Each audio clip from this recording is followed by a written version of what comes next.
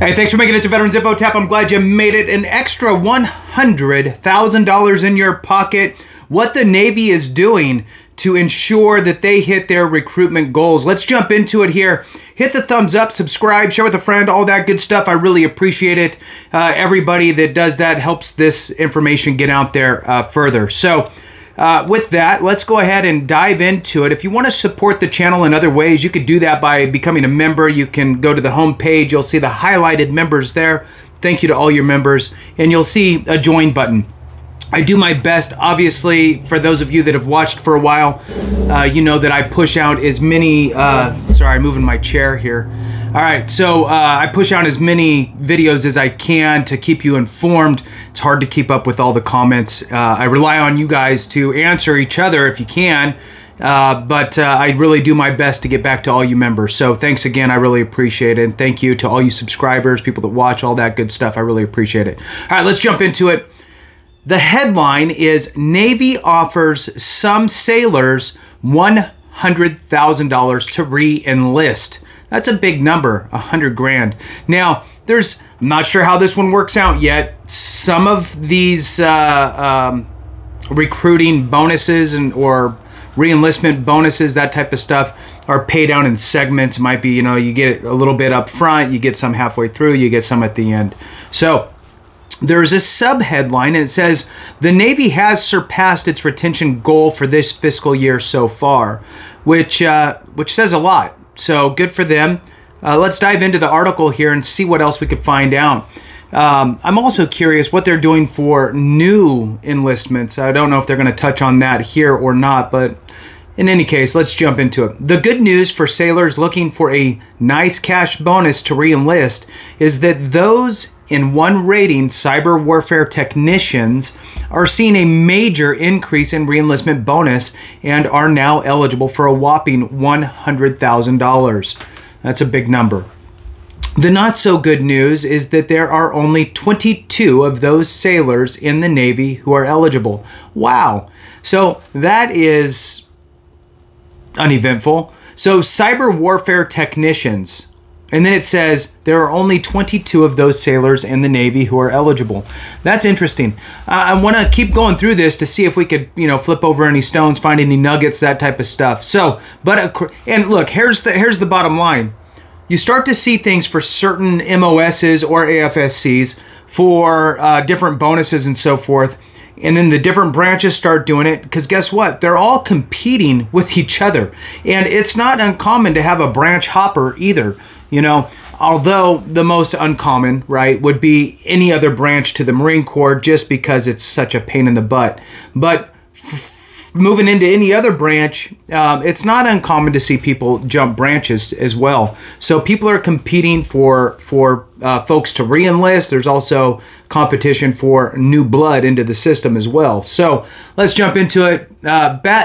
Moving on. But across the fleet, bonuses are up or at least stayed flat for many ratings that were eligible in fiscal 2023. Navy officials told Task and Purpose as part of the most recent adjustments to the service's Selective Reenlistment Bonuses, or SRBs. Some, though not all, hospital corpsmen can also get $100,000, up from 90 grand. So good for the corpsmen out there. That's fantastic. SRBs are used to manage manning in specific rating and NES, Navy Enlistment Classifications, said Navy Captain Jodie Cornell, a spokeswoman for the Chief of Naval Personnel. SRBs incentivize experienced sailors with critical skills to stay Navy. SRB award levels are continually adjusted to manage the real-time needs of the Navy and specific community retention goals, which absolutely makes sense. I mean, wherever you need to keep people in, right? You're trying to plug holes. So you got a bucket, and that bucket has holes in it, right? And so whichever one you have the most holes in of your different buckets, you're trying to plug those to keep folks in. All right. No bonuses were reduced. No bonuses were reduced, nor were any ratings removed from the eligibility list as part of the latest changes, which became effective April 15th, Cornell told Task and Purpose. The bonuses are awarded to sailors in 3 categories based on how long they have been in the Navy. Zone A refers to sailors with between 1 month and 6 years of service. Zone B includes sailors with between 6 years and 10 years of service, and Zone C refers to sailors between 10 and 14 years of service. Cyber warfare technicians, or CWTs, saw the largest jump with an increase to 100,000 in Zones A, B, and C. Prior to the changes, CWTs in Zones A and C were eligible for 60,000, and sailors in Zone B could collect 75,000. The Navy created the CWT rating in response to the Fiscal Year 2023 National Defense Authorization Act, which required the Navy to separate the job from cryptologic technicians, officials said. So there's a job split there. The CWT community is small, and only 11 sailors in Zone A, 7 sailors in Zone B, and 4 in Zone C are eligible for the increased bonuses, Cornell said. Very interesting. Sailors in a separate community, cryptologic technical, will see their bonus rise from 30,000 to 45,000 in Zones A and C, and 45,000 to 60,000 in Zone C. Sailors in this rating use high-powered jamming signals to deceive electronic sensors and prevent enemy attacks, according to the Navy. That's a good thing. Please give them bonuses to keep them going, because that's a good thing. And having experience is also good. Selective reenlistment bonuses have also been increased from 45,000 to 60,000 for linguists in the Navy's crypto technician and ratings who are in Zone C. Remember, Zone C is the 10 to 14 years, I believe. Several ratings have also been added to the list of those that are eligible for bonuses, including, I'm not sure, aerographers, I don't know, aerographers mate, I don't know. You know. If you're that, you know.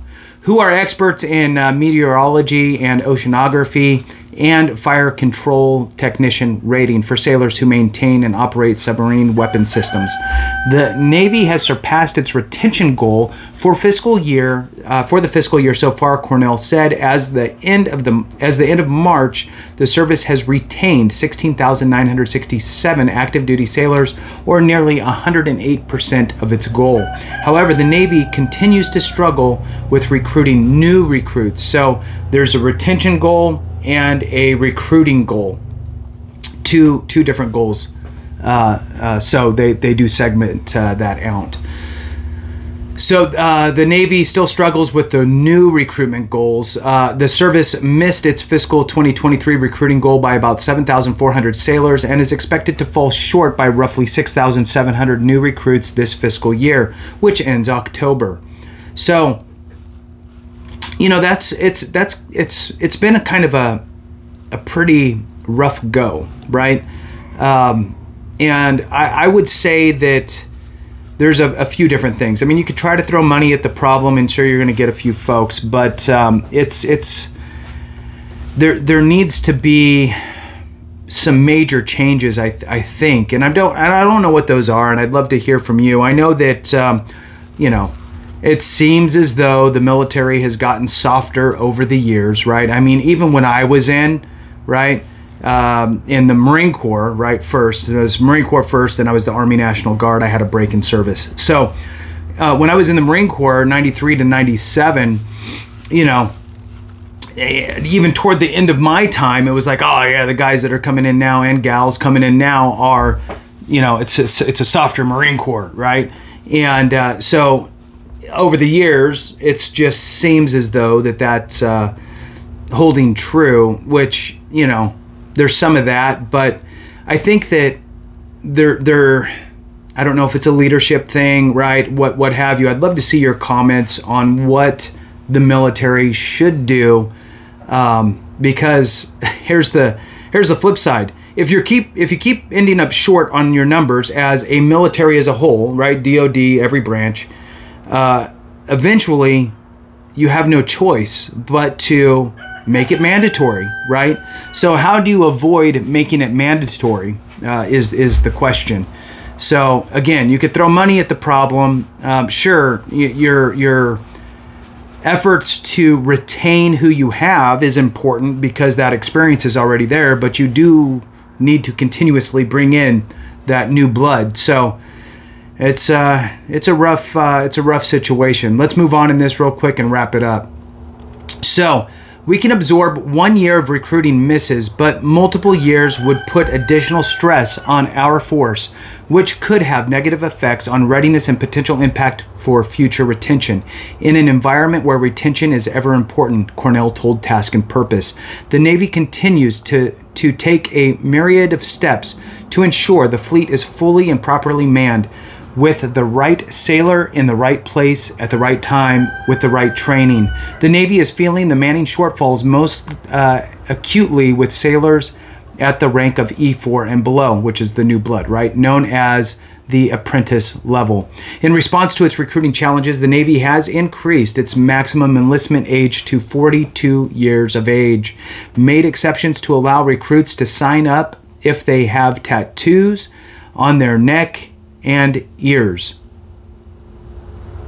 tattoos, whatever, and allowed recruits to retest earlier if they test positive for marijuana use prior to boot camp.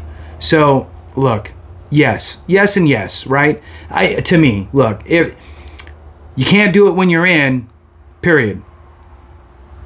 So, you know, I think that if you're smoking marijuana before, I mean, it's a lot of people do and have growing up, you know, as an adolescent, right? As you're kind of making the ages. People smoke now, whatever, for medicinal purposes, what have you, or just to simply relax.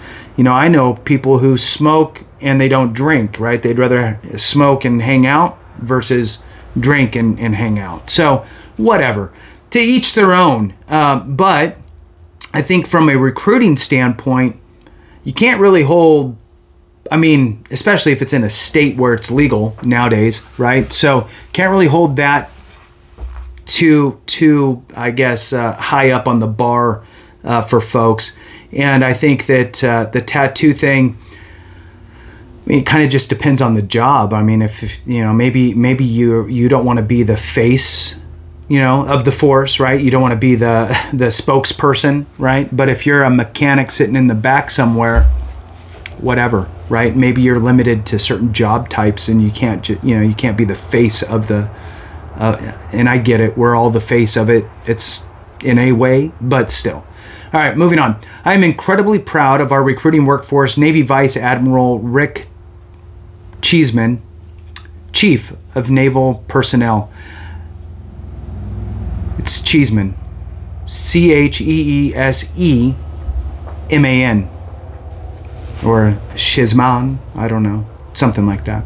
Posted on X April 17th. While we are forecasting a miss to our goal, we are closing the gap every day. And no, our sailors are doing everything to remove barriers and find talent to serve in our Navy. We are contracting more future sailors. We are getting out in the communities to inform them about the great things our Navy does, and our fleet continues to make differences globally every day.